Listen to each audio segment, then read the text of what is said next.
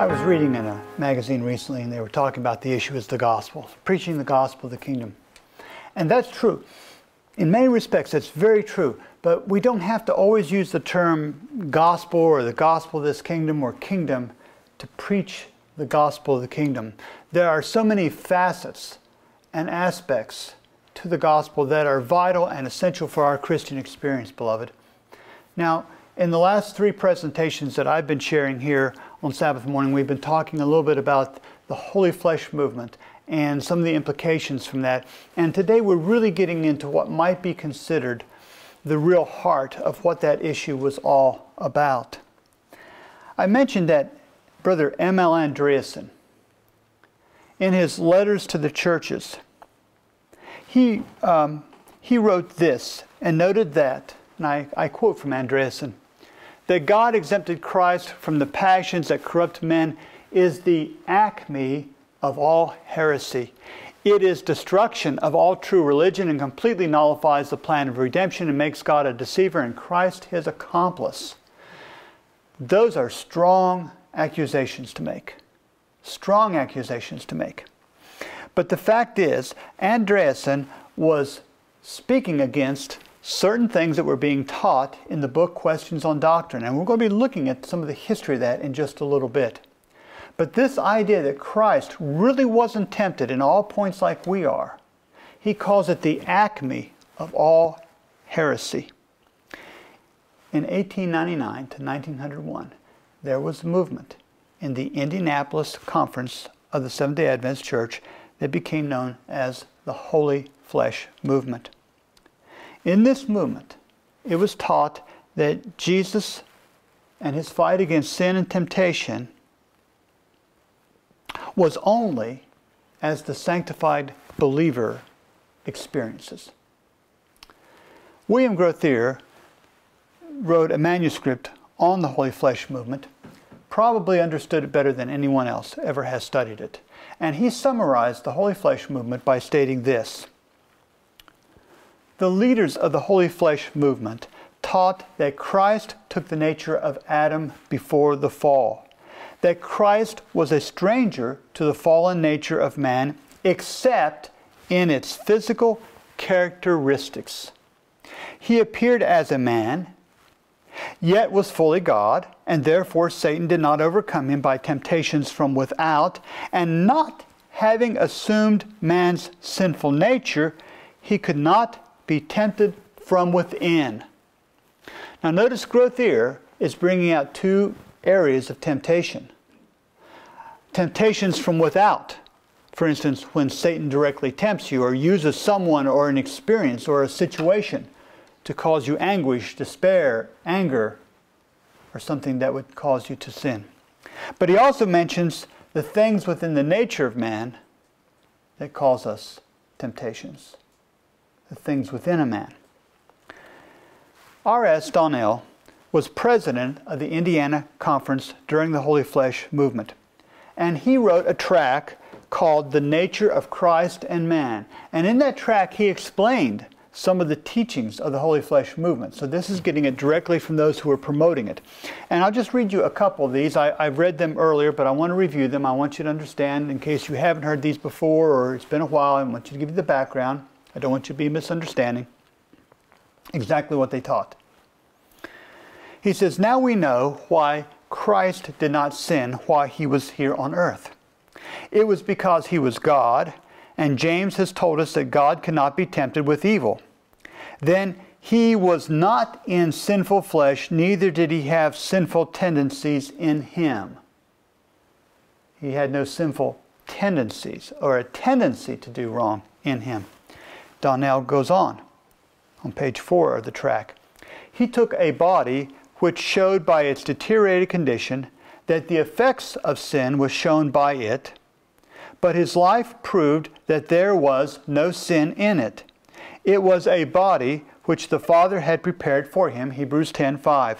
Christ's body represented a body redeemed from its fallen spiritual nature, but not from its fallen or deteriorated physical nature. It was a body redeemed from sin, and with that body Christ clothed his divinity. Now notice in the middle of this statement, he says that Christ's body represented a body redeemed from its fallen spiritual nature, but not from its fallen or deteriorated physical nature. So they understood in the Holy Flesh movement that Christ had a body that could be physically deteriorated, tired, hungry, could hurt, could be sick even. But nothing about the nature, the spiritual nature, had any tendencies to sin. They were talking about, then, the inner nature. Sometimes it's called instinct.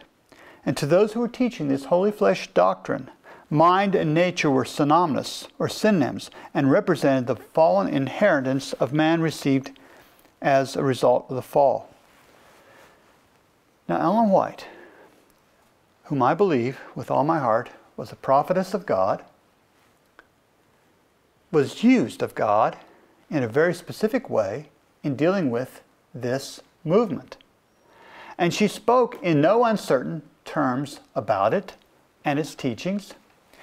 And she said this: none are to pick up any points of this doctrine and call it truth. There is not a thread of truth in the whole fabric. Now, friends, she's not speaking about just simply the minor points. She says we're not to pick up any points, but if we're not to pick up any points, we certainly are not able and should not pick up the main points and call it truth. But that is exactly what has been done in Adventism now for over 60 years. And that resurgence of those ideas came about in the book Questions on Doctrine. And they are being taught today not only by the proponents of this so-called new theology, as Elder M. Al Andreasen labeled it, but they are being taught by people within the movement that teaches the truth about God as well. That's right. All under the auspice of teaching what they call righteousness by faith. Again, one of the main points of the Holy Flesh movement was that Christ did not accept the fallen nature of man except in its physical liabilities. The problem that we have, the problem that Andreasen had, the problem that Ellen White had, was that this shuts Christ away from having all of our temptations, specifically those which come within by our fallen natures. Now, I mentioned that this idea from the Holy Flesh movement was really revised during the time of the 1950s when the book Questions on Doctrine was published. And you say, well, Alan, that's been over 60 years ago. How does that affect us today? Well, these teachings are still being published today. These teachings are still being espoused today. And again, even among those who are within the Truth About God movement. And yet we've had all this time to study and to know better and to not be deceived by these Calvinistic types of teachings. The apostate book Questions on Doctrine taught the same teaching on the incarnation that was taught by the Holy Flesh movement. That when we understand the taking of the fallen nature of man by Jesus, it was simply his physical nature. In other words, he could be tired. He could need sleep. He could be hungry and need food. I want to show you some of the statements in that book, Questions on Doctrine, and you will see that they are aligning themselves exactly with what the Holy Flesh movement was teaching. Exactly with the movement that Ellen White said none are to pick up a thread of this and call it truth. We have this statement first on Questions on Doctrine, pages 50 and 51. Moreover, at his incarnation, Christ became what he was not before. He took upon himself a human bodily form and accepted the limitations of human bodily life as the mode of existence while on earth among men. Now notice the emphasis here. It has nothing to do with a spiritual nature or nature. It's just simply the body, bodily form, bodily living. On page 52 of Questions on Doctrine, Elder Froome, the primary writer, if almost not the sole writer of Questions on Doctrine, stated, "At his incarnation he became flesh. He hungered and thirsted and was weary. He needed food and rest and was refreshed by sleep." You see what he's saying? Again, it's all bodily. Now, there is a long section, not really long, it's less than a page, in Questions on Doctrine that tries to explain what it means when it says that he carried our sorrows and griefs. And I want to read you this section. It's not long. But what I'm reading here is quoted in the book Questions on Doctrine. And I've got a couple, 3 slides that cover this, so just be with me. First, they're quoting from Isaiah 53, verse 4. "Surely he hath borne our griefs and carried our sorrows. A man of sorrows and acquainted with grief." Verse 3. Matthew refers to this passage, and they quote Matthew 8:17. "Himself took our infirmities and bare our sicknesses." They continue. The Weymouth translation reads, "He took on him our weaknesses and bore the burden of our diseases." And the 20th century gives, quote, "He took our infirmities on himself and bore the burden of our diseases." And then from the Septuagint, they says, "As he bore the Greek Pharaoh from the Septuagint, our iniquities," Isaiah 53:11, "so he bore Greek Pharaoh our weaknesses," Matthew 8:17, Weymouth. And then they state this, "But let us observe further what is implied in this. Notice the words used to express the thought, both in Isaiah 53 and in Matthew 8.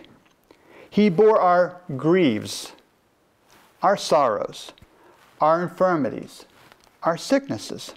The original words are also translated pains, diseases, and weaknesses. Page 58 of Questions on Doctrine. And you know what? We can agree with that. That's what the Bible says, right? But let's notice now how Questions on Doctrine interprets this, or how we should understand it. Now on page 59 of Questions on Doctrine, it states, "It could hardly be construed, however, from the record of either Isaiah or Matthew, that Jesus was diseased, or that he experienced the frailties to which our fallen human nature is heir. But he did bear all this. Could it not be that he bore this vicariously also, just as he bore the sins of the whole world?" Questions on Doctrine, page 59. They're saying what he did this vicariously. But what does vicarious mean? What does it mean vicariously? It means in a way that is experienced in the imagination through the actions of another person. New American Oxford Dictionary. The Merriam-Webster says, experienced or realized through imagination or sympathetic participation in the experience of another. They're saying he bore it for us actually without being a part of it. Just sort of in play acting in mind only.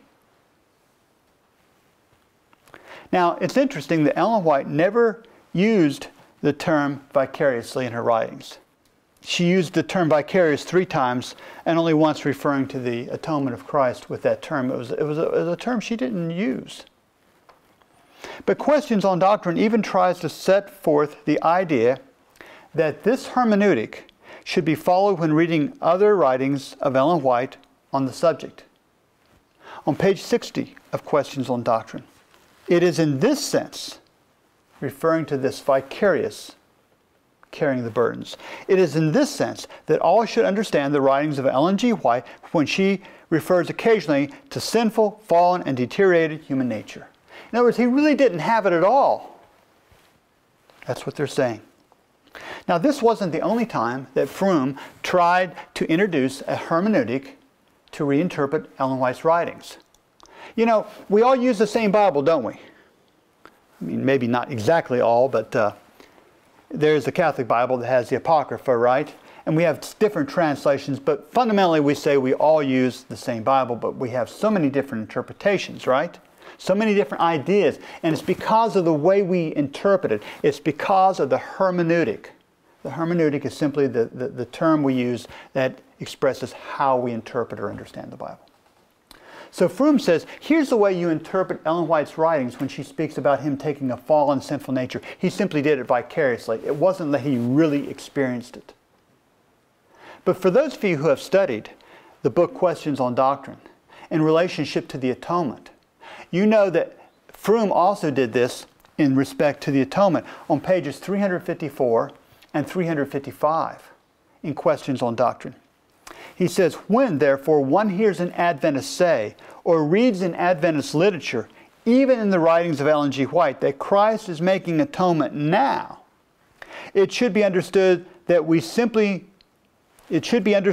mean simply that Christ is now making application of the benefits of the sacrificial atonement he made on the cross. And the emphasis is in the original. So, he says, look, if you read that Ellen White's making atonement now, it really doesn't mean that. It means something else. And when you read that Ellen White wrote that Jesus took upon himself the fallen, sinful nature of man, it really doesn't mean that. It means something else. In other words, it's how you can interpret will depend upon where you end up. Now, some of you know that, some of you have heard of Professor George Knight, former professor at Andrews University and prolific Adventist author, and you probably know that I don't have a lot of love for most of his writings and his theology especially.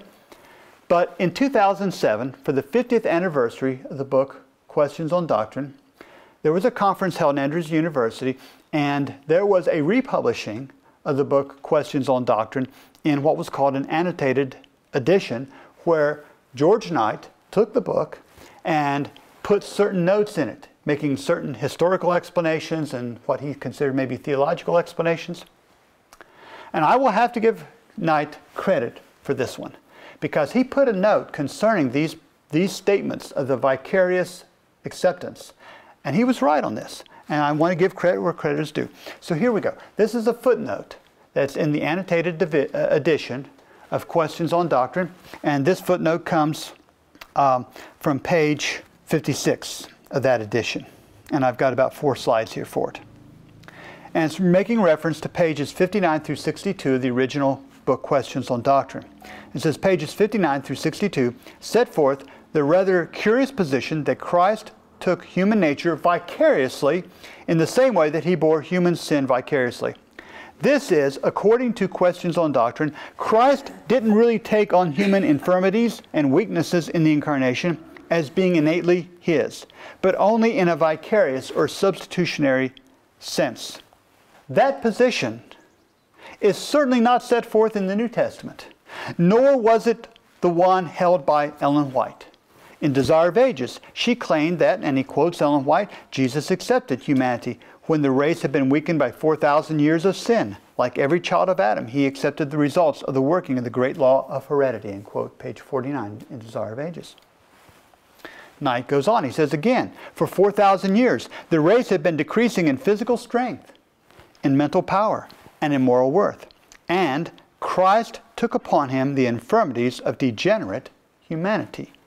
Page 117, italics supplied.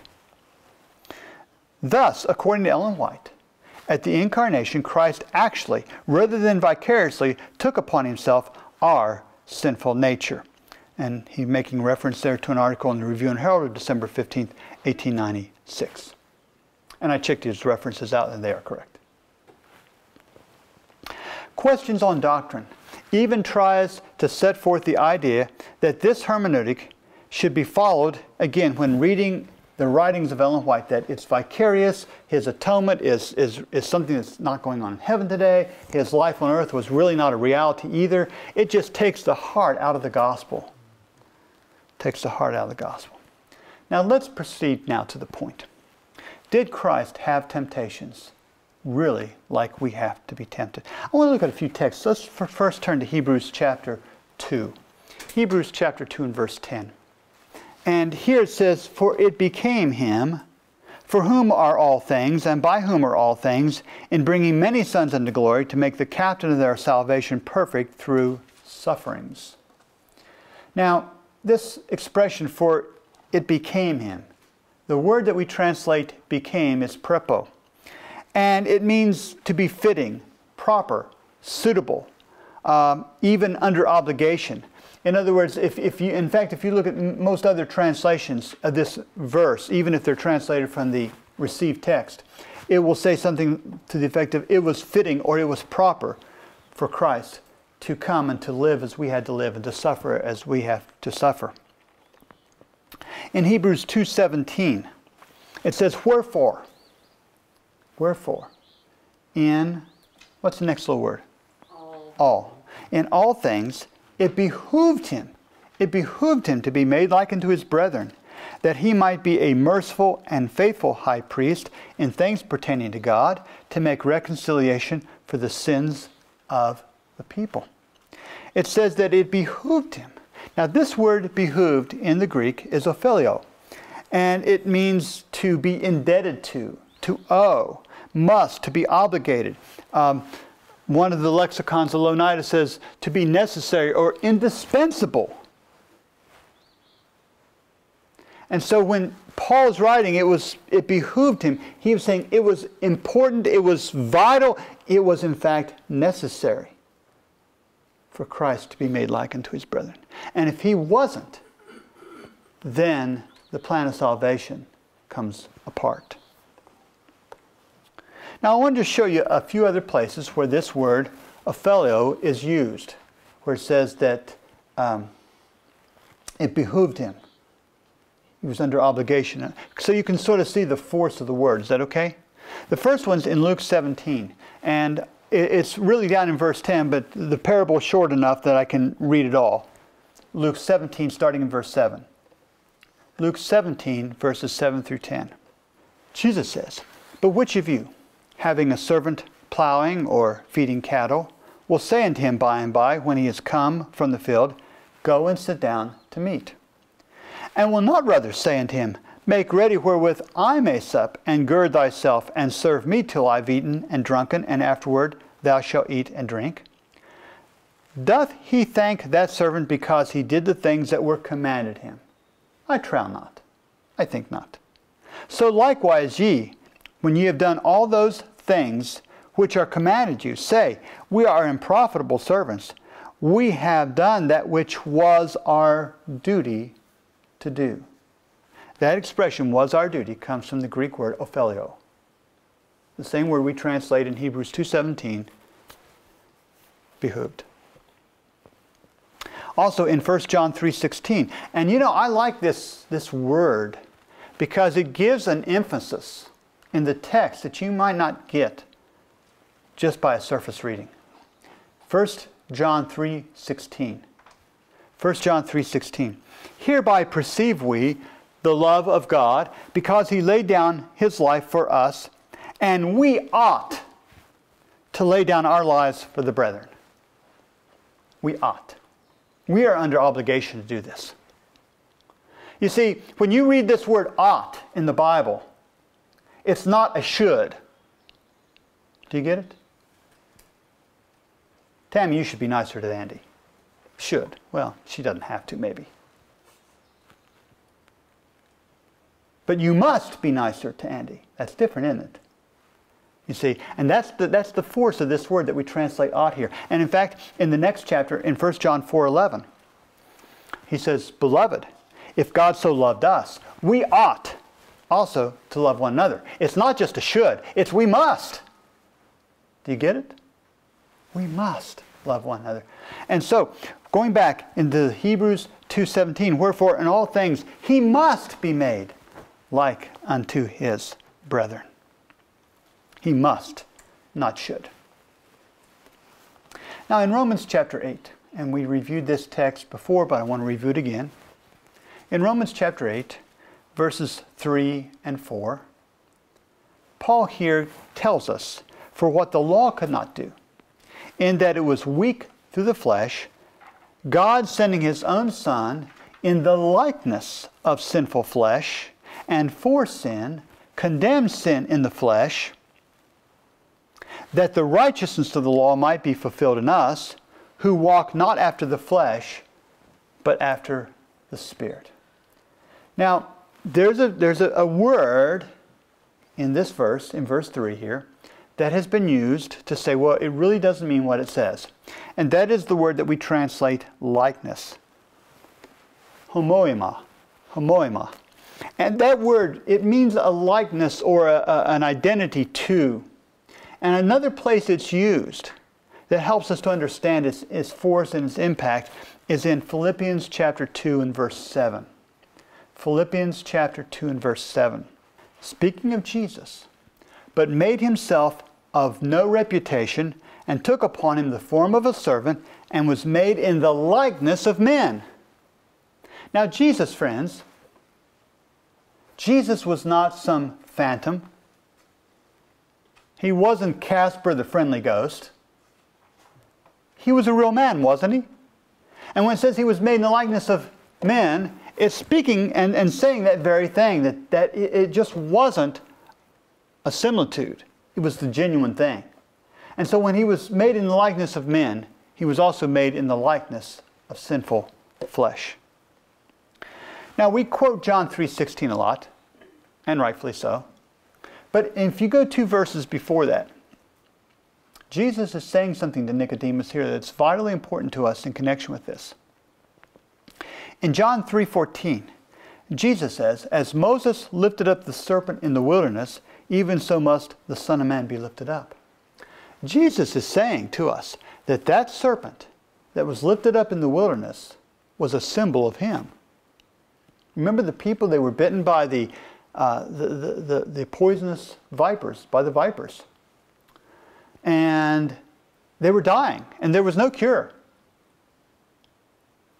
And God told Moses, you create this brazen snake, serpent, you put it on a pole and you lift it up, and anyone who can look upon it will live. They didn't do anything else but just look and live. We looked at Jesus and we live.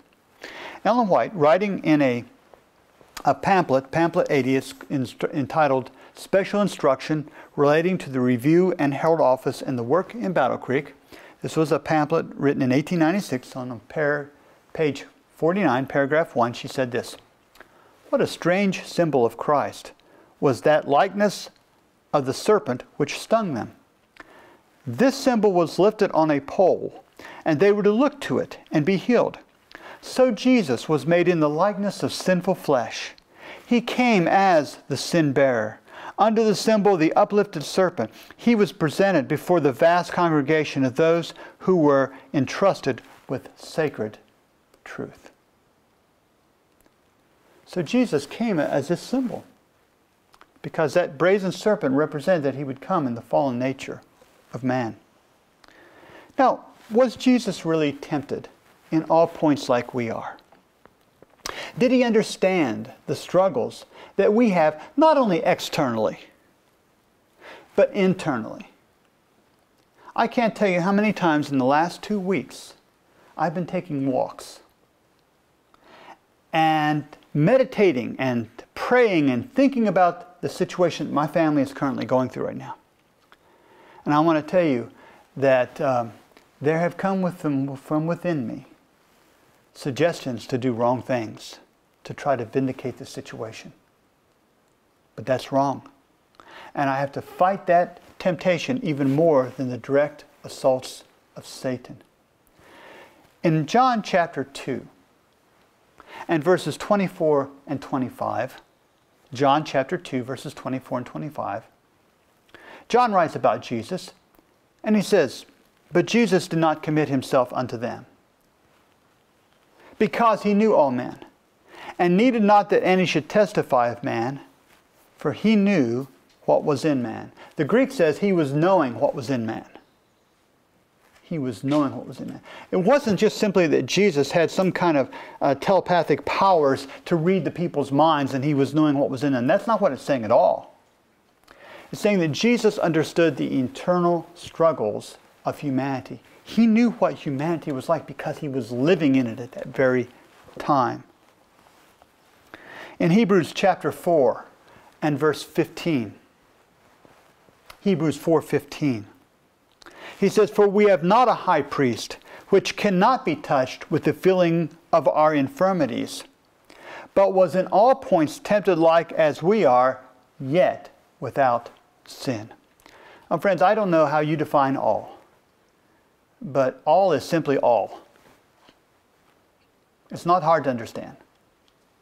Either he had temptations from without and within, or he just had temptations from without, as the Holy Flesh movement taught, as Questions on Doctrine taught, as this new theology within the Truth About God movement is teaching.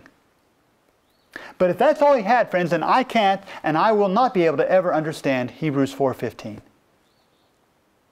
It will not make sense to me. Friends, this issue goes back to the very definition of sin. And that's where this whole problem began. It's where the problem began back in the time of Questions on Doctrine. It's where the problem has begun in the year 2005. Because that's when this thing came into this movement, in 2005. It's been 16 years now. We can either take the Arminian view, which says that sin is the transgression of the law, as stated in 1 John 3:4, or we can take the Calvinistic view that says that sin is primarily your nature. Whether the promoters of this holy flesh doctrine realize it or not, they are redefining sin, and that changes everything.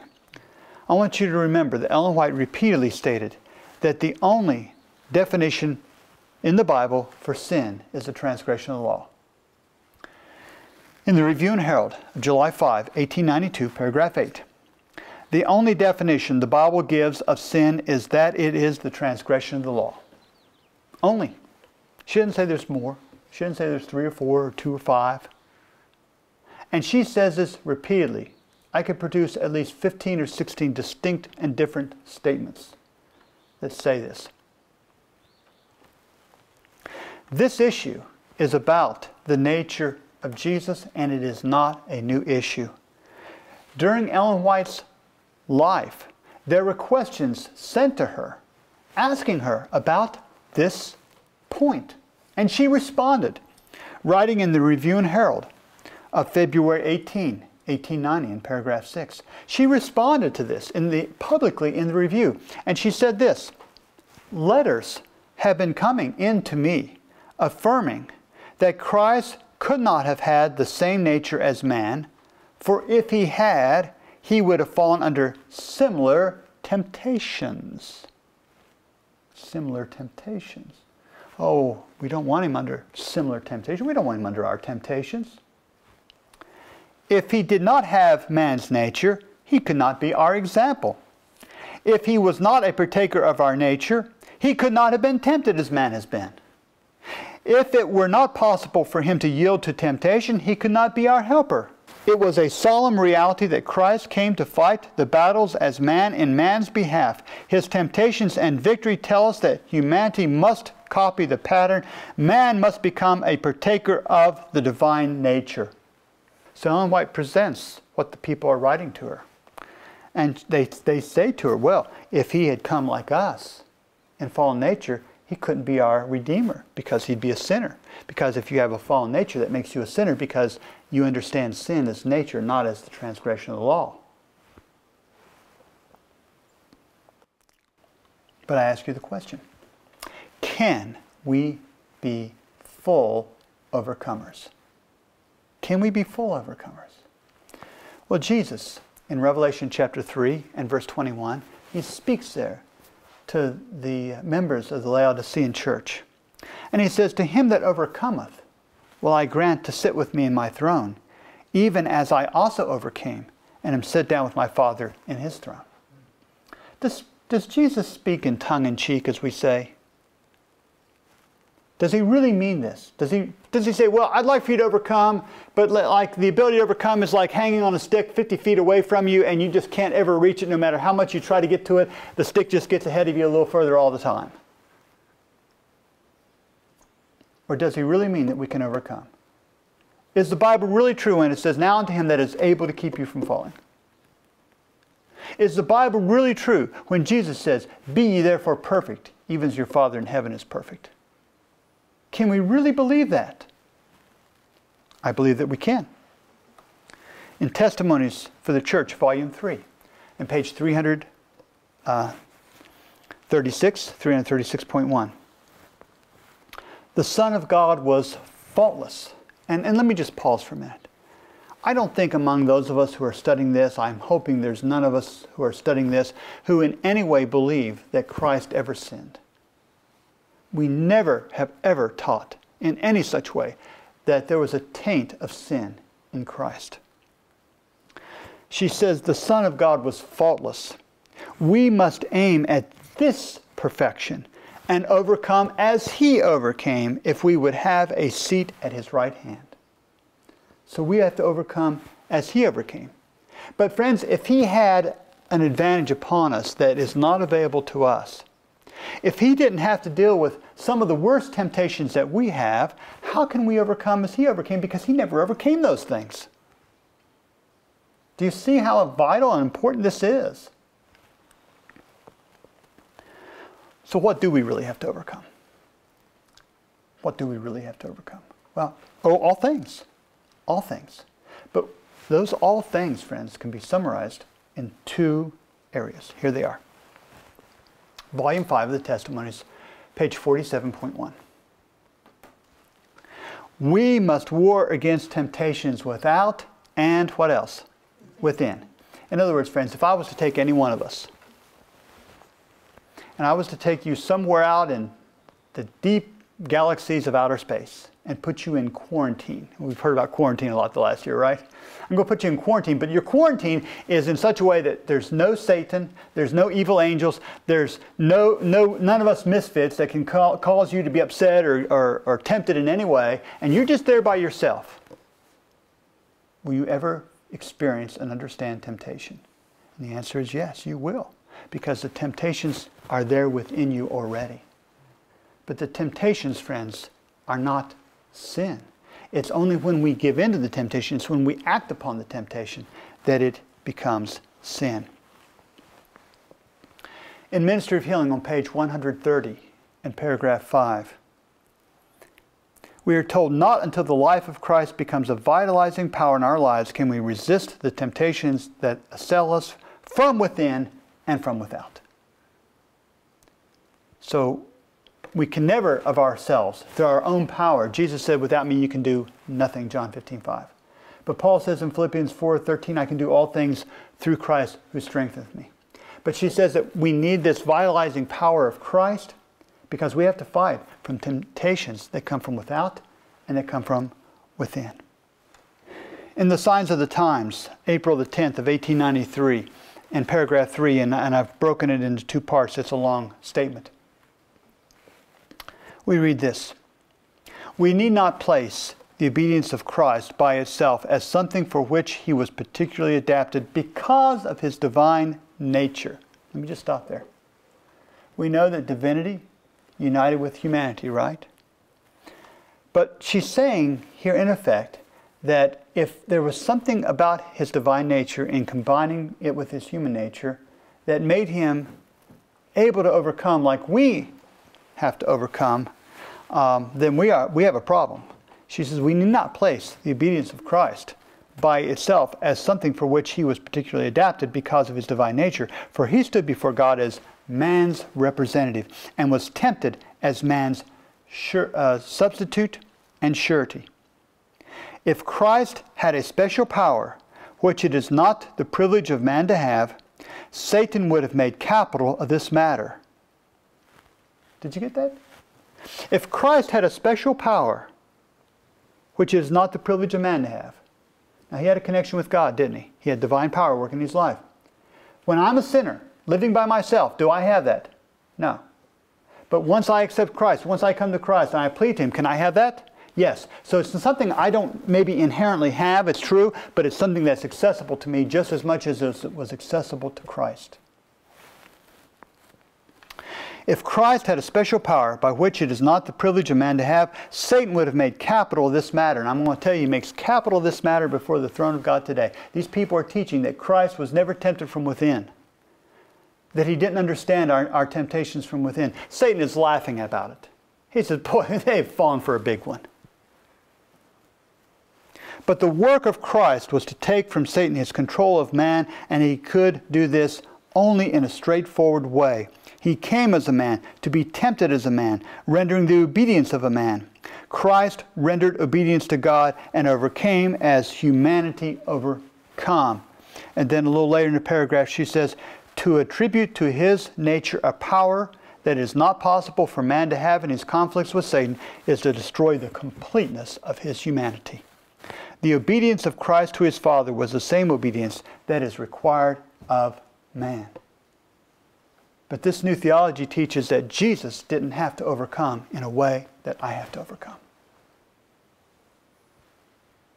No wonder Andreasen called it the acme of all heresy. Now, I would like to close this session by just sharing with you a part of Andreasen's thoughts on this. This is from Letters to the Churches, Series A, number 1, chapter 1. And I've broken it into, it's one long paragraph, but I've broken it into 4 parts to make it easier to read on the slides. He says, if Christ had been exempt from passions, he would have been unable to understand or help mankind. It therefore behooved him in all things to be made like unto his brethren, that he might be a merciful and faithful high priest. For in that he himself has suffered being tempted, he is able to succor them that are tempted. And he's making reference here to Hebrews 2, verses 17 and 18. Continues. A Savior who has never been tempted, never has had to battle with passions, who has never offered up prayers and supplications with strong crying and tears unto him who was able to save him from death, who, though he were a son, never learned obedience by the things he suffered, but was exempt from the very things that a true Savior must experience, such a Savior is what this new theology offers us. It is not the kind of Savior I need, nor the world. One who has never struggled with passions can have no understanding of their power, nor has he ever had the joy of overcoming them. If God extended special favors and exemptions to Christ, in that very act he disqualified him for his work. There can be no heresy more harmful than that here discussed. It takes away the Savior I have known and substitutes for him a weak personality, not considered by God capable of resisting and conquering the passions which he asks men to overcome. M.L. Andreasen, Letters to the Churches, chapter 1. So what about these passions he speaks about? And what about the concept of propensities? Well, a passion is a strong and considered barely controllable emotion. A propensity is an inclination or natural tendency to behave in a particular way. The first and main synonym for propensity is tendency. He has a tendency to do this. I mean, even a car can be set up in such a way it has a tendency to steer to the right or to the left, right? A tendency or a propensity. Now I ask you a question. Is it wrong to have passions? Are passions wrong to have of themselves in the most basic fundamental form? Yes or no? Well, it really depends, doesn't it? It depends. Because I could have a strong passion to win souls. I could have a strong passion to tell others about Christ. Would that be wrong? No. But let's say that I have a strong sexually perverted passion of lust and flesh. Would that be right? No, of course not. That would be wrong. It would be wrong to have that kind of passion. What about propensities? Is it wrong to have certain propensities? I might have a propensity to be neat.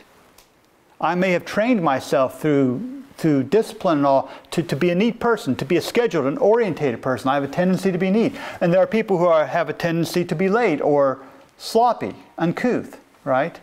So these items of themselves have to be quantified and judged in a context.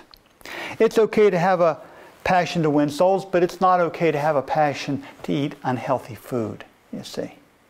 So these things have to be qualified. It's good to have a passionate or a propensity to be on time. It would not be healthy to have a propensity to want to drink alcohol, for instance. The reason we bring this up is because the term propensity especially has come with much attention due to a personal letter that Ellen White wrote to a pastor, W.L.H. Baker, who was laboring in Tasmania. Now the letter is listed as a letter from 1895, but it's dated February the 9 of 1896. So it was either written in 1895, late 1895, or early 1896. But this letter has caused much discussion, and we're going to be looking at it in detail at a later time. But because of a statement, and we'll look at least one of those statements today that Ellen White made in that letter, people have taken and gotten a misunderstanding of what she was trying to say. And this happens, friends, in the Bible too. I can read Revelation 14:11. And the fire of their torment ascendeth for ever and ever, right? And if I take that statement out of context or by itself or without looking at other statements, I might have a misunderstanding about hell, correct? I mean, we get that, right? So I want to now discuss a point of hermeneutics. Now remember in the first part of this discussion, we showed how in questions on doctrine, Fromm tried to bring in some hermeneutics concerning the way that we should interpret Ellen White. For instance, when she speaks about if Christ had a fallen nature or a sinful nature, we should understand it simply to be vicarious. He said that if we read where Ellen White says Christ is making atonement now, it simply means something else. It really doesn't mean what it says. He's trying to give us a way to interpret those statements, a hermeneutic. But friends, the safest way to interpret Ellen White's statements is by the way she said to interpret them and to understand them, right? She said, for instance, concerning the testimonies, nothing is to be ignored, nothing is to be set aside, but time and place must be considered. That's in Selected Messages, Book 1, page 57. But here's something that she noted. This is in Selected Messages, Book 1, page 20, paragraph 2. Notice she says, the Bible must be given in the language of men. Everything that is human is imperfect. Different meanings are expressed by the same word. There's not one word for each distinct idea. Now, if this is true in the Bible, it certainly must be true also in her writings. And you can think of many words that convey different ideas depending on how they're used. I can think of the word saw. I saw the dog. I saw the sheep. I saw the wolf, right? I perceived it visually. I have a saw, something that cuts. I'm going to saw the board. It's something else. You know, it's an action. It becomes a verb now. And so we can use a word and it may have different meanings. And so sometimes if we take a word and we try to apply only one meaning to it, and one meaning only, it doesn't help us. Now with that in mind, I want to look at these two terms, passion or passions and propensity, propensities. And I want to see how Ellen White used these words in various contexts. In some passages, Ellen White uses the word passions to describe something that should be controlled. Did you get that?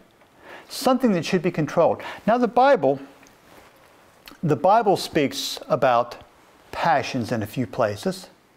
In James chapter 5 and verse 17, there James writes that Elijah, or as the Greek into the English says, Elias, was a man subject to like passions as we are. And he prayed earnestly that it might not rain, and it rained not on the earth by the space of 3 years and 6 months. It says that he was a man of like passions as we are, and he prayed earnestly. So whatever these passions are it's speaking about, it wasn't something that prevented him from being a man of God. It wasn't something that prevented him from praying and seeking God and getting an answer from God. In the 14th chapter of Acts, there we read about the men of Lystra, that they tried to worship Paul and Barnabas as gods. And in Acts chapter 14 and verse 15, it says, and Paul was responding and saying, "Sirs, why do ye these things? We also are men of like passions with you, and preach unto you that ye should turn from these vanities unto the living God, which made heaven and earth and the sea and all things that are therein." So Paul is saying, look, Barnabas and I, we have like passions with you, but God helps us to preach this truth, to help turn people like you from these vanities to worship the true God. Interestingly, Ellen White speaks about Adam before his fall having passions. Here we go. This is in Patriarchs and Prophets. By the way, it's a good book. I'd recommend you read this book if you've never read it. Page 45 in paragraph 2. Referring to Adam, she says, "His affections were pure, his appetites and passions were under the control of reason. He was holy and happy in bearing the image of God and in perfect obedience to his will." So, I ask you the question, is there anything wrong with having an appetite in general? No. No. An appetite, in fact, a good, healthy appetite is a wonderful thing. It's a healthy thing to have. And just as Adam had a pure appetite under the control of reason, he had passions, but they were under the control of reason. So there are some passions that we can have that are fine to have as long as they are under the control of reason. Speaking of Daniel in Prophets and Kings, page 546, paragraph 1. She speaks of Daniel, and she says that he was a man of like passions as ourselves. The pen of inspiration describes him as without fault. So even though he had passions like us, he was described as without fault, right? So whatever passions he had, they were clearly under control. In Volume 3 of the Testimonies, page 569.3, it says there, "Every true Christian will have control of his appetite and passions. Unless he is free from the bondage and slavery of appetite, he cannot be a true obedient servant of Christ. It is the indulgence of appetite and passion which make the truth of none effect upon the heart. It is impossible for the Spirit and power of the truth to sanctify a man, soul, body, and spirit when he is controlled by appetite and passion." Again, is it wrong to have an appetite of itself? Is it wrong to be controlled by your appetite? Absolutely. Is it wrong to have certain passions? No. But is it wrong to be controlled by those passions? Yes, it is. Yes, it is. Here's another statement. This is from Volume 3 of the Testimonies also, just a little earlier in the same section on page 564.3. This is an interesting statement. I hope it was true in the time she wrote it. I'm sure it was. I'm not sure how applicable this is today in the sense of, you'll see when I read it here. "Our youth want mothers who will teach them from their very cradles to control passion, to deny appetite, and to overcome selfishness." I don't know if the youth want that today or not, but in her day she could say that, and it was true. But if you think about it, what do children really want? Children really and truly, when they're young, they don't want total freedom because they innately know that it's not right. They know they need discipline. They know they need restrictions. And our youth want mothers who will teach them from the very cradles to control passion, to deny appetite, and to overcome selfishness. They need line upon line and precept upon precept, here a little and there a little. I remember a story of some young people talking to a dean at one of our academies one time. And one student was saying that his parents allowed him to do this and this and that. And another student said his parents basically put no restrictions on him. He could do anything he wanted. And another student said, you know, that their parents just gave them a car and anything else they wanted. And one of the students spoke up and said, "Our parents really didn't love us, do they? They don't really love us, do they?" And they were astute enough, even at that young age, to realize to live without control was not love.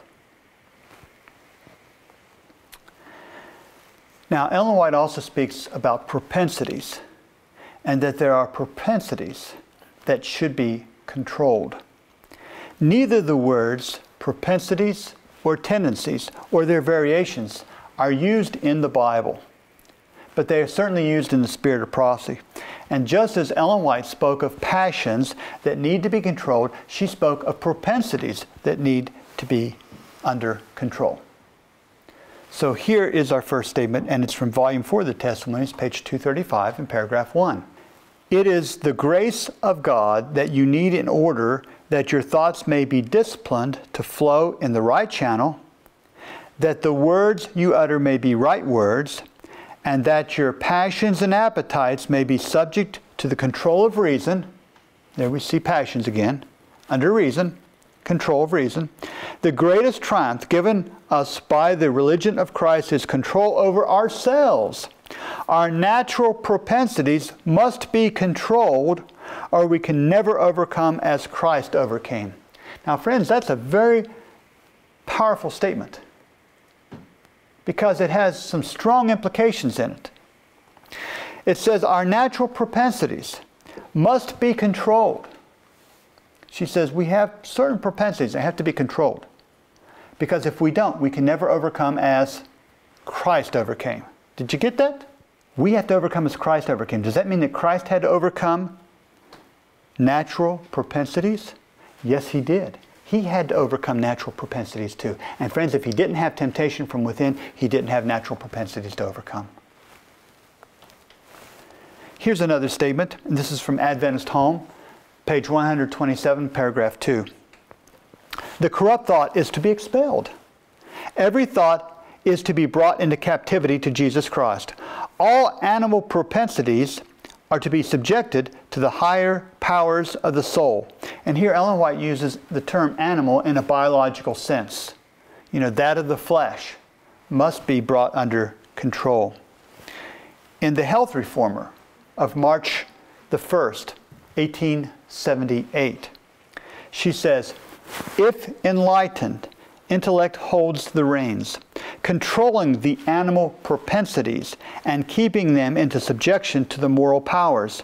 Satan well knows that his power to overcome with his temptations is very small.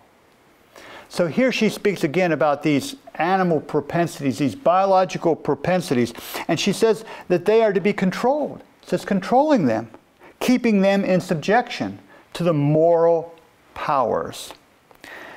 No doubt Ellen White had this idea in mind when she wrote the following. Though he, referring to Jesus, had all the strength of passion of humanity, never did he yield to temptation to do one single act which was not pure and elevating and ennobling. And that's in Heavenly Places, page 155.7. She says in the Review and Herald of February 10, 1885, paragraph 7, he, that is Jesus, was made like unto his brethren with the same susceptibilities, mental and physical.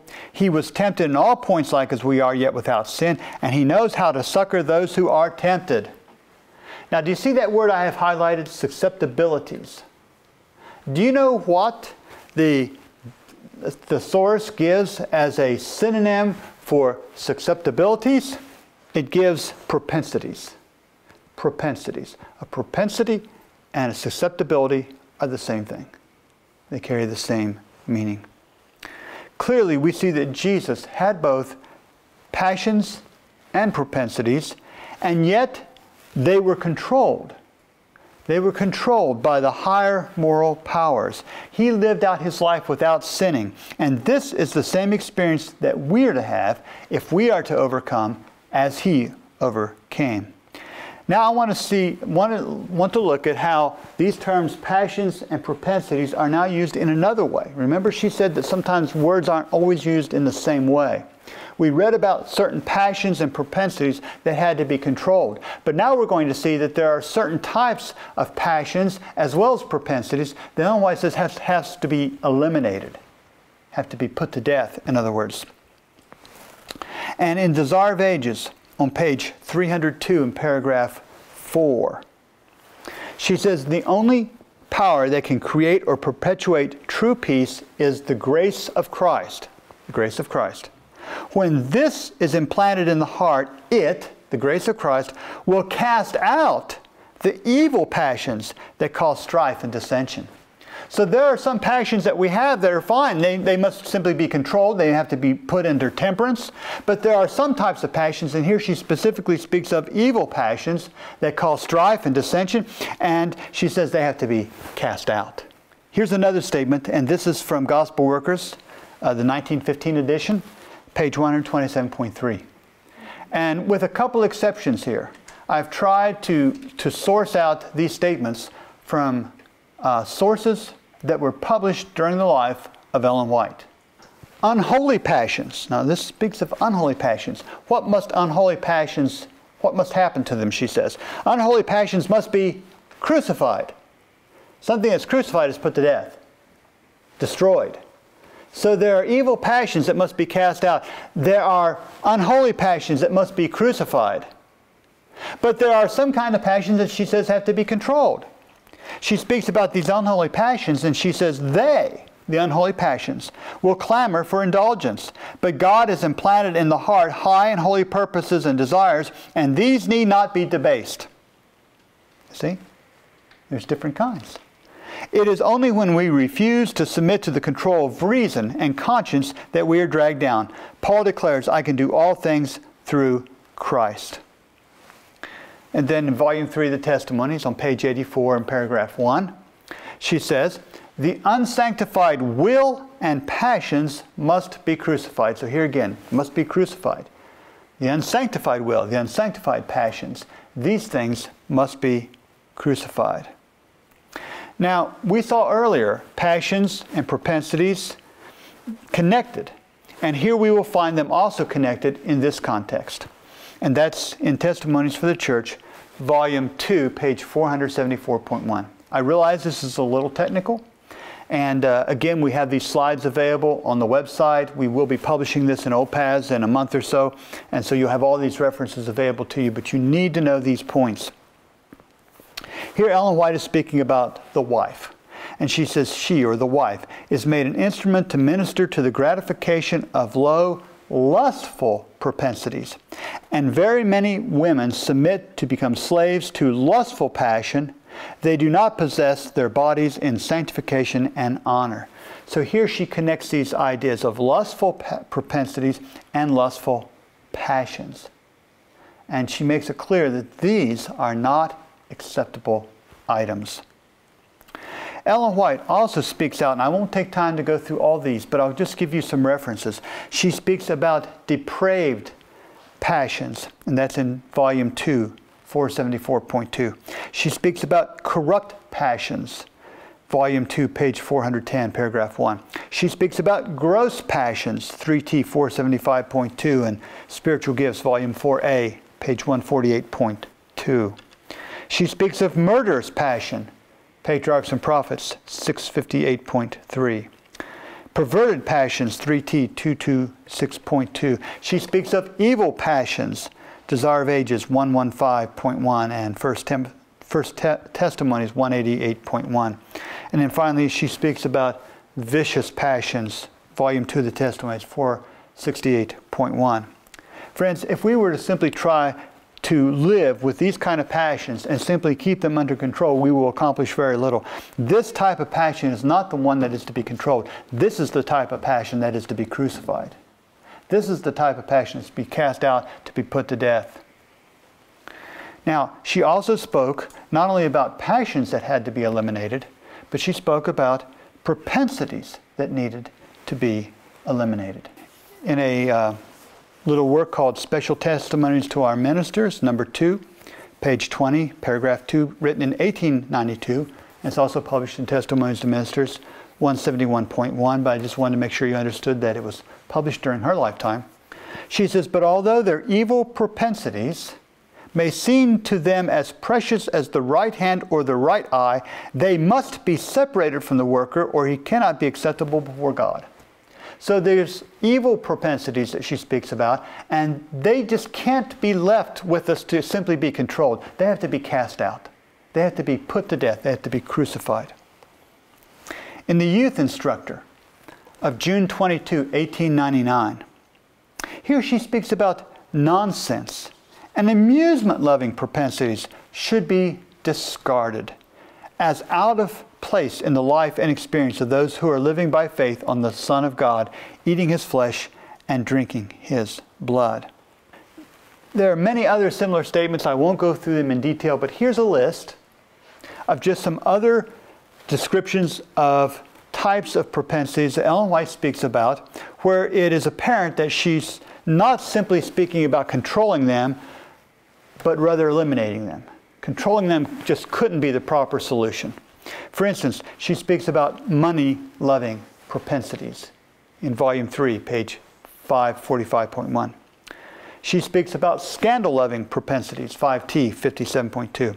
Selfish propensities, 7T, 204.1. Lustful propensities, Volume 2, 391.1. But friends, as much as there is evil and wrong passions and propensities, enough for all of us, there is courage. There is courage. Because we are told in the Review and Herald of April 24, 1900, and paragraph 6, she says, we need not retain one sinful propensity. In other words, any of the wrong kind of propensities. And passions is also understood here. We don't have to retain them. She doesn't simply say that we have to keep them down. We don't even have to retain them. It would certainly be this kind of passion or propensity that Ellen White had in mind when she wrote of Christ the following. He was a mighty petitioner, not possessing the passions of our human fallen natures, but compassed with like infirmities, tempted in all points even as we are. Jesus endured agony which required help and support from his Father. Volume 2 of the Testimonies, 508.2. Again, there were different kinds of passions and propensities, and when she speaks about these kind of passions and propensities, it's obvious that she must be speaking, if we look at the, line upon line, here a little, there a little, all the different testimonies, we see that she's speaking about those passions and propensities that have to be eliminated, that we have to eliminate. Those are the ones that were not in his life. She also says in Volume 2 of the Testimonies, 201.2, he is our example in all things. He is a brother in our infirmities, but not in possessing like passions, as the sinless one, his nature recoiled from evil. So there were evil passions that he didn't have, because he never sinned. He never acted upon that which was wrong. We today, some of us have passions and propensities because we've acted upon sin, right? We've acted upon sin. It's interesting. I want you to look at this statement carefully. Look at this statement again carefully. And I'll read it one more time. He is our example in all things. He is a brother in our infirmities, but not in possessing like passions, as the sinless one, his nature recoiled from evil. Now this statement was used as the basis for a statement in Steps to Christ. But part of this was actually left off, and I don't know why, except that perhaps that there was a desire that there wouldn't be any confusion, because some people might take the statement and be confused by it. But in Steps to Christ, it reads like this. It says, he is a brother in our infirmities, in all points tempted like as we are, but as the sinless one, his nature recoiled from evil. Notice, but not in possessing like passions was removed from the statement in Steps to Christ. It doesn't mean that that was wrong when it was put in the Testimonies, but they just wanted a more clear statement where people couldn't possibly stumble. Now, the Baker letter. The Baker letter. Let's look at one of the famous statements from the Baker letter with these points in mind. Ellen White was writing to this brother and sister Baker. They were, as I said, working in Tasmania, which is actually a part of the nation of Australia. It may not be on the continent per se, but it's like a state of Australia. You have New South Wales, you have Queensland, the Northern Territory, and you have Tasmania. It's a little island which makes up the equivalent of a state or a province of Australia. And they were discouraged. They were discouraged. In fact, Ellen White opened her letter stating something to the effect of, look, the Lord doesn't measure everything by numbers. And if you just win one soul, the Lord will not count your work a failure. It's been one of the most encouraging statements I've ever seen for me, too, sometimes. You'd like to see more done. But of this letter, which has, and I don't have the exact number in my memory, except it's about 29 paragraphs. About 7 paragraphs deal with Christ and the Incarnation. It's not a letter that solely deals with this subject. It was a letter, it was a personal letter she wrote, and it was never published. Any of it was never released until about the time of Questions on Doctrine. So it was not something that she published in her lifetime. And remember that she said that if you want to know what Ellen White believes on a subject, read her published writings. Read her published writings. But she wrote this, and it's in the Baker letter. That's listed as letter 8 of 1895, although it's dated in 1896, but it's in Letters and Manuscripts, volume 10 in its entirety. And paragraph 14 says, "He could have sinned, he could have fallen, but not for one moment was there in him an evil propensity." An evil propensity. See? And we'll look at some other of those statements next week in more detail.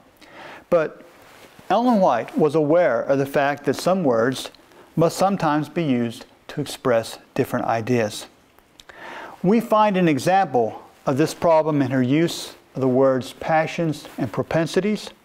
She used both words, but she used them at times in different ways. She equated passions with propensities in each of the 2 different ways she used them. In one usage, both words, passions and propensities, are used to describe something that Christians must control, but that by their very nature of things they must retain and cannot eliminate from their experience. In this usage, she tends to link the word propensity with such descriptive terms as animal, human, natural. In the other usage, both passions and propensities are used to describe something that Christians need not retain. In fact, they must not retain. They must eliminate. Here, control is not adequate as a solution for the problem. In this usage, she tends to link the words propensity with other terms such as evil, sinful, lustful, etc. In her references to Christ, she indicated that he had one class of passions and propensities, but did not have the other. And so we see her statements on that subject as complementary and not contradictory. Just like we take Bible texts that we don't at first think fit together, but we know that they complement each other in some way, like Revelation 14:11. And so I just want to put a couple of the statements here together in comparison, not in contrast, that we've went over before. But for instance, in passions, notice on the left, though he had all the strength of passion of humanity, never did he yield to temptation to do one single act which was not pure and elevating and ennobling. In Heavenly Places 155.7. But across from that, he was a mighty petitioner, not possessing the passions of our human fallen natures, but compassed with like infirmities, tempted in all points, even as we are. Volume 2, 508.2. She spoke of propensities. She said he was made like his brethren with the same susceptibilities. And you remember what a synonym for susceptibility is? Propensity. But she says there wasn't in him an evil propensity. She speaks about our natural propensities must be controlled. Now again, the Baker letter was written in either the last part of 1895 or the first part of 1896. It's a little milky to know where it really is supposed to fit. But if we go back to that time in Adventism, the leading preacher in Adventism that spoke and dwelt on the Incarnation was A.T. Jones. A.T. Jones.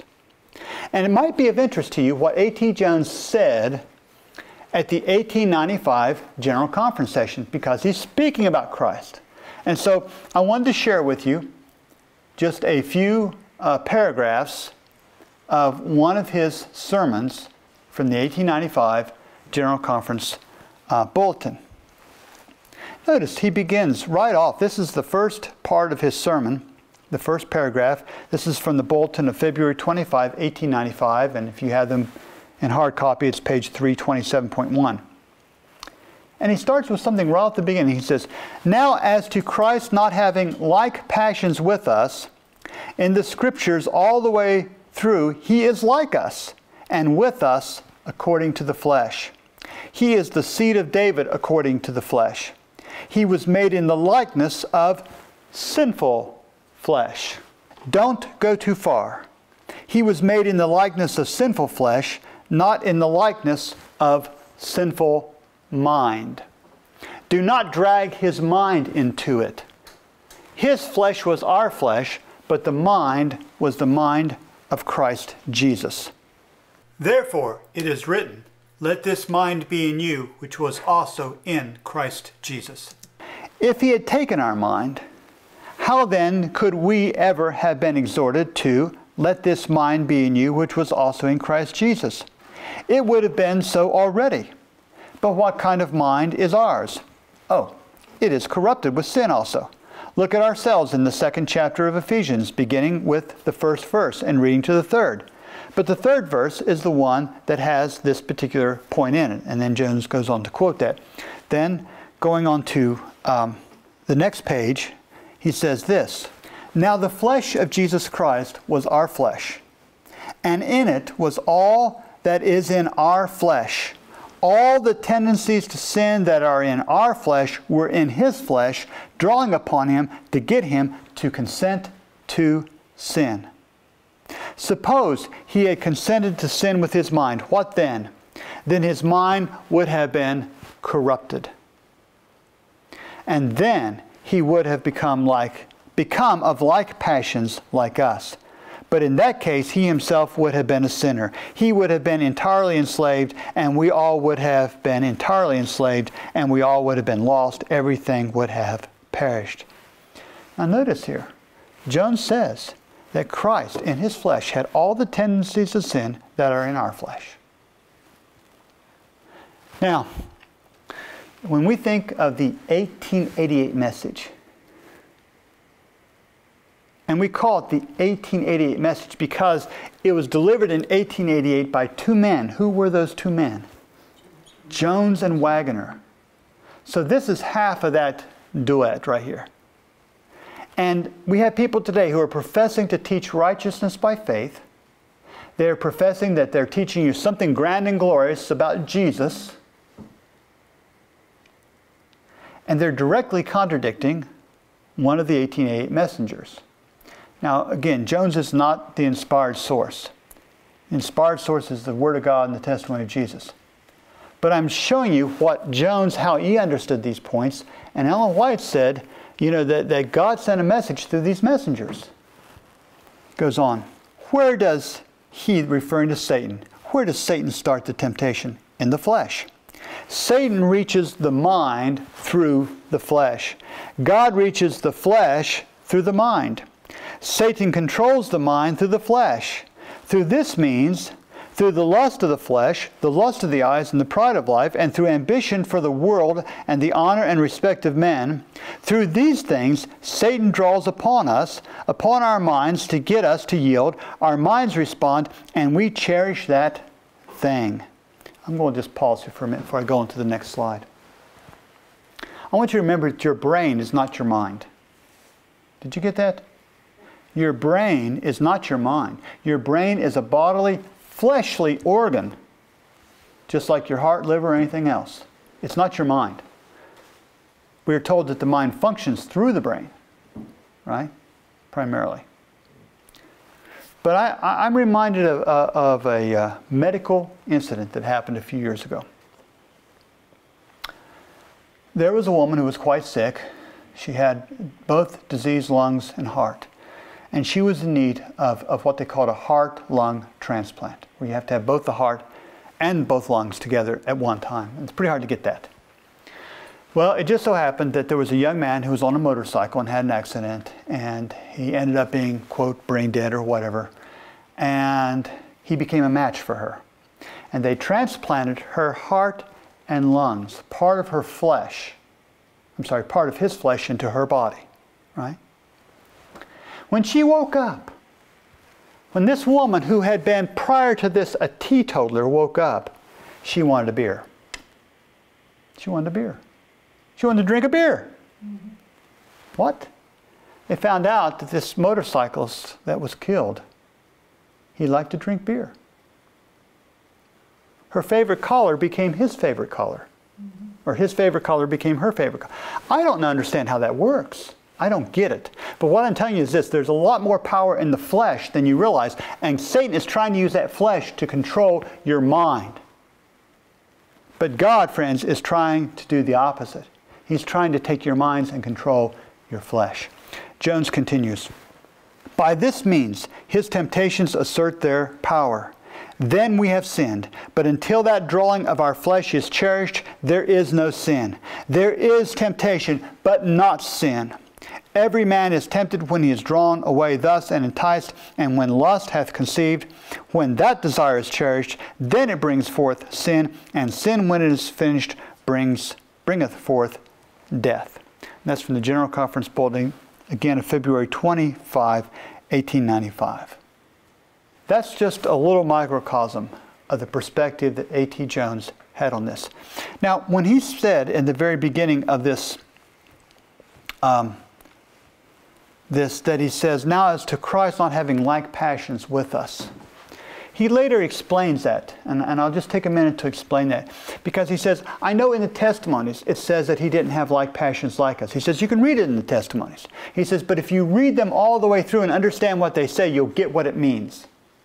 And I think what A.T. Jones was in effect saying in a simplified way is what we've just said here today.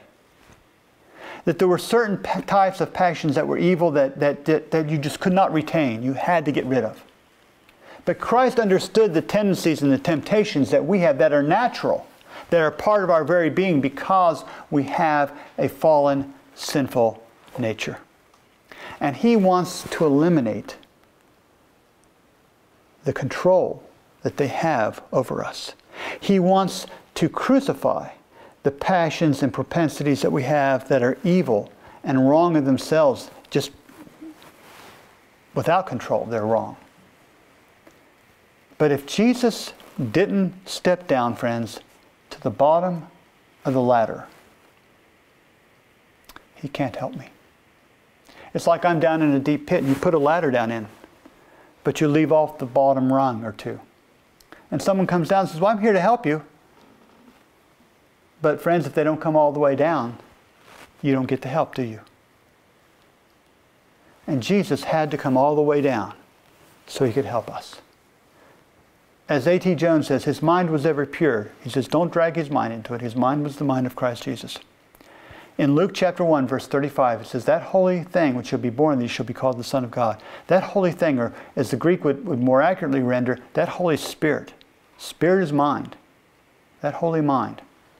And yet He had, we are told, a human mind also.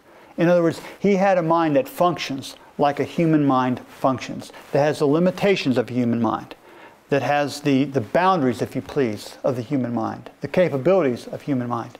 And through that, as He combined humanity with divinity, He overcame, just as we will overcome when we combine divinity with humanity. And that's what I want in my life. It's what I want in yours. It's what I desperately want in this One True God movement. This Truth About God movement. Whatever we want to call it. We have these different little monikers we put upon it. But friends, this movement is too good. It's too precious. It's too important. It's too much of God to allow it to be contaminated with the teaching that Ellen White said there's not a thread of truth in the entire fabric. E.J. Wagner, I don't have the reference here, but I can get it for you later. But E.J. Wagner, when he was speaking at the 1901 General Conference session, and he was making reference to this Holy Flesh movement, and he says, he asked the question, he says, have we come out? Really, have we come all the way out of the Church of Rome? He says, because it seems like that there's some that still have the marks here. They haven't quite all the way come out. Because he understood that all this ties together. Remember we've mentioned this term systematic theology? How all these doctrines tie together. Because friends, not only do we have this all tying together with the nature of Christ and with the definition of sin, but we also have something called the doctrine of original sin that also enters into this. This is part of it. It comes in and becomes a part. And we can examine that another time, but we've went long enough now. And we're going to close off this meeting. But friends, I appeal to you to look at these references, to study them out. Don't take my word for any of this. Study it for yourself. Study as much on it as you can for yourself. And you will find that Ellen White does indeed give clarification and classification on how she uses these terms. And we just can't take one statement from one letter and make it apply to everything else. It just isn't fair. It isn't good hermeneutics. And it won't suffice to bring us to the state of perfection that God wants us to be. Thank you for your time today. May God bless you lots and lots and lots.